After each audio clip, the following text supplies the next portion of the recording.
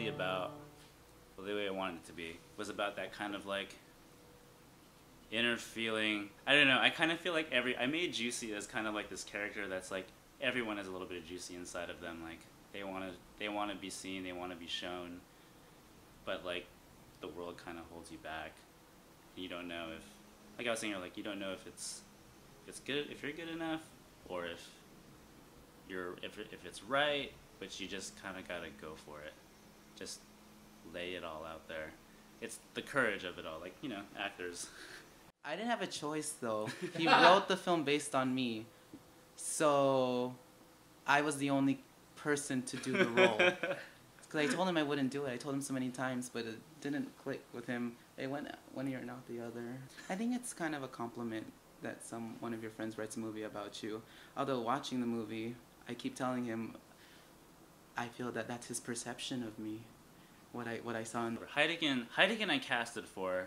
He's the only character I actually casted for, and I met him and he was great. It's just funny that everyone else already knew him, so it made it like Eileen was like, oh, Heideggen, I totally know that guy, and then so he's the only one I actually casted for.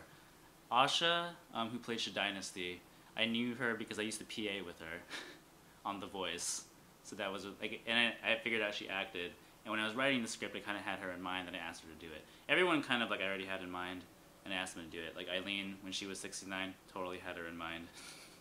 I was like, this is the role of your life.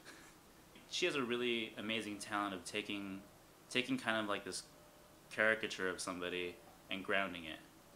Like, I mean, 69 is kind of a joke. Like she's kind of a joke, and she kind of like does these things that are more like a joke. But she has a really understanding of who the person actually is, and like layering it just a little bit more and making it not seem so like one-dimensional. So she's really talented at that. He brought in some ballet dancers, and Jerell didn't know that I can do ballet, so he was just like, okay, they're just going to do a routine. You're not allowed to look at it. You're not allowed to learn it beforehand, and you're just gonna learn it right then and there. And so we just want to film it like organically or something, just on the spot.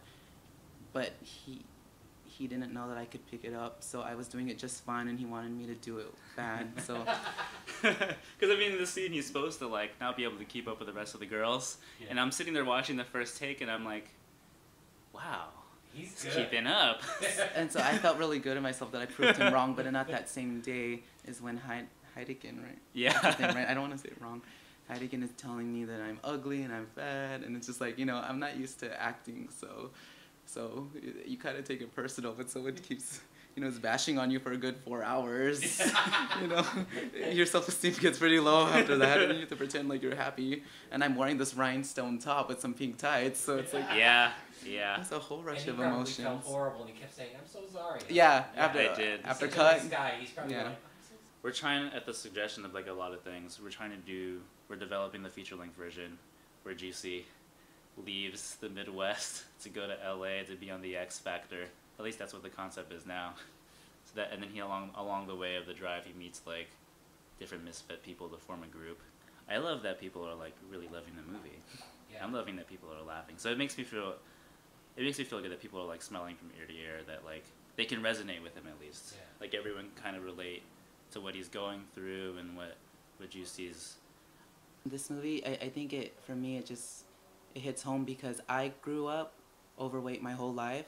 Like, I've lost, you know, like 30 pounds since the movie, but I was really heavy, and so for me, like, it's a good representation of breaking the stereotypes, because now I'm a fitness instructor at a gym, and you never thought like this fat boy, you know, works at a gym. It's such a stereotype, and I always, you know, I do this every day where I motivate my students to be like, you know, you're the only one that sets the limits to yourself. You're the only person that says you can't do something.